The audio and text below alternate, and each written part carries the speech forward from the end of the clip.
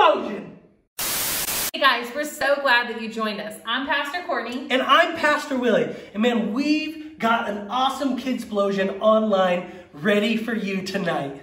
Hi, I'm Kate. And I'm Nate, and we're service captains here in MMK.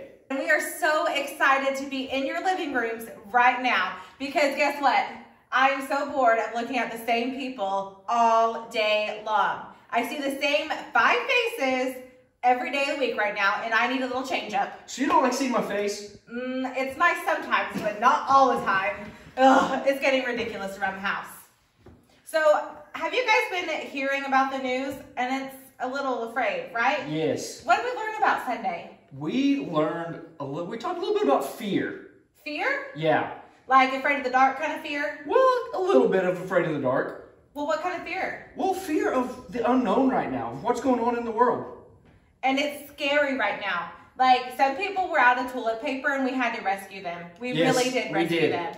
And they were probably afraid of how they were going to wipe their bottom. They were probably going to have to use newspaper. But yes, which we does not sound fun. And guess what? God provided for them. God did provide for them. They didn't know where toilet paper was coming. And then it came up at their door. But did you know? With a little note left on it for them. Yeah. So, did you know, though, that some people are just afraid of toilet paper, running out of toilet paper? Really? Yeah.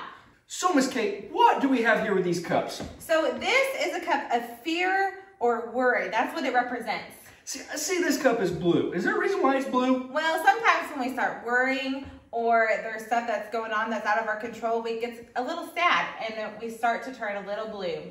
Yeah. What is in this cup here? So this cup represents ourselves. What we do with what we put in ourselves. So that represents us. Yes, and how we react to everything that is around us. And this represents fear or worry. Yes. Okay, so what if a little bit of this goes into there? Well, we'll just have to find out and how we deal with it. But remember, we talked about in the Bible lesson this week that fear, we're not supposed to fear because what? God's with us. So what do you think that some of the fears that we have right now might be? Well, for some of the kids, it may be, when am I going to see my teacher again? So some of these fears are going to go in us, right? Yes. So like this? Yeah, because they're going to creep in. It's just how are we going to deal with them? What about sports? Sports? Yeah, I really like baseball, and am I ever going to get to see it this year? So we have a little more fear going in us now? Yeah, it's creeping in. Well, what about the fear of not having enough to eat right now? Oh, that's a big one. You know, we went to the store the other day, and the shelves were empty. Yes, they were. I can't even buy beans.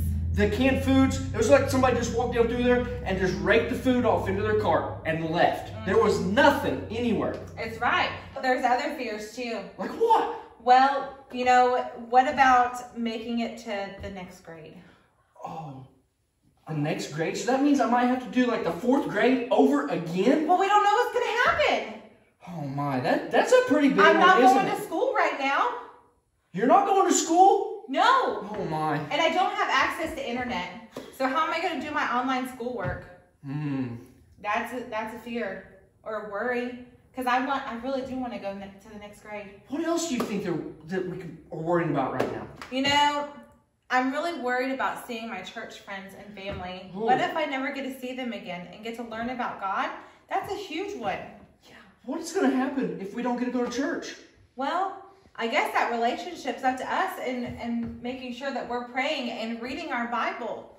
So all these fears are now in us. Yeah, because we have it coming at us every direction. So what's going to happen now that all these fears have gone inside of us? So what did we learn about Sunday, Mr. Nathan? Well, we learned that we don't have to worry about anything because God is with us. You see, the birds, they never worry about where the food's going to come from. God is going to provide it for them. They're just always happy, always out there singing and going along and never worry. Don't you remember the main point?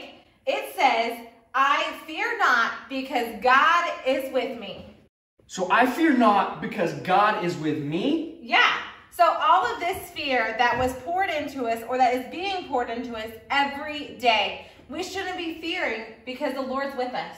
That's it. So we poured all of this fear into us. Uh-huh. And nothing came out when you... Nothing came out. Nothing came out. So God is with us. God has our fears. We don't need to worry about it. Nothing. Why should we have to worry if the birds don't have to worry about their food? We don't need to worry about ours either. You know, that's pretty good. Don't forget this week's challenge verse, Isaiah 41:10. Do not fear, for I am with you. Do not be discouraged, for I am your God.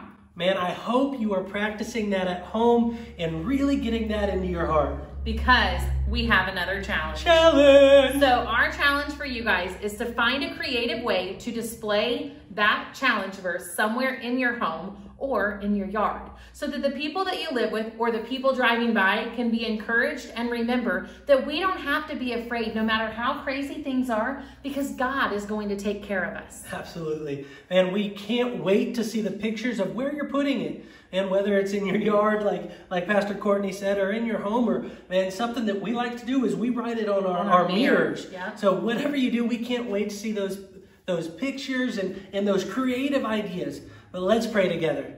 Jesus, we love you. God, we thank you that we get to celebrate online doing Kidsplosion, where we're digging deeper and we're doing a big review of this week's topic, which is fear not, putting our full trust in you. God, we pray that we would remember that you take care of the birds and the animals and the flowers, and they have nothing to worry about, and you love us more than you love the animals, and you want to take care of us, God. And so today we choose to put our trust in you. We love you in your name. Amen. Amen.